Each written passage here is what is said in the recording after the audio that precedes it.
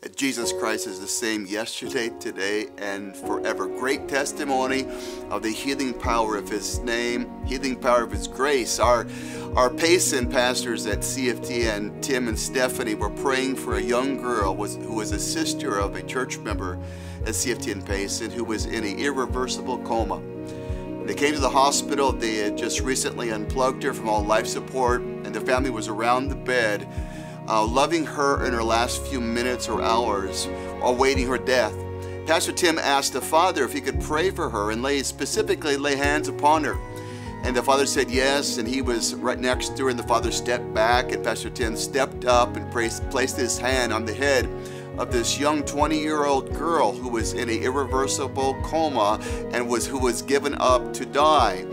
Before he finished praying, the girl sat up and came out of the coma, and within a couple of days she was discharged and sent home, and she is now completely well. Jesus Christ heals people. Jesus Christ raises people up from incurable or hopeless situations and scenarios.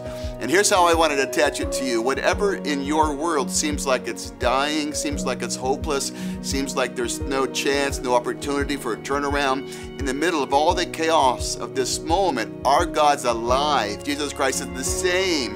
What He did then, He does now. He still heals, He still delivers, He still answers prayers, He still provides our needs. And I declare over you, or over anything that's hopeless, over anything that's in a coma of hopelessness or despair, anxiety or fear, I loosen the power of the name of Jesus and say, rise up in your business, rise up in your heart, your emotions, your family, your faith, your vision.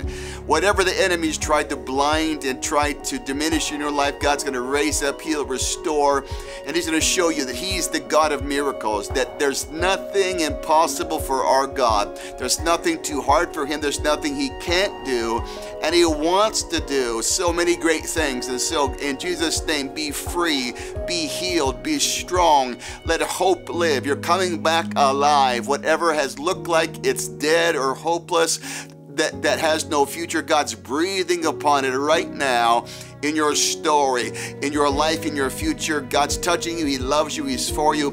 In Jesus' name, be healed. In Jesus' name, be strong. In Jesus' name, have hope, my dear friend. God bless you.